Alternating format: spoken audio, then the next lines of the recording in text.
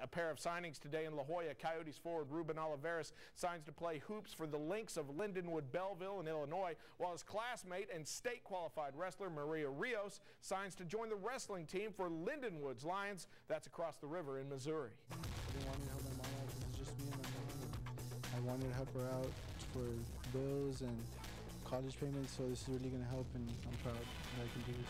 I've been wrestling since my freshman year, every day after school, you know, just constant practice. And since I made it to state, I'm like, I'm in state now, so why not take it to the next level? So it's a really exciting moment. Congratulations to a pair of Coyotes headed to the next level. Good for them. More after this.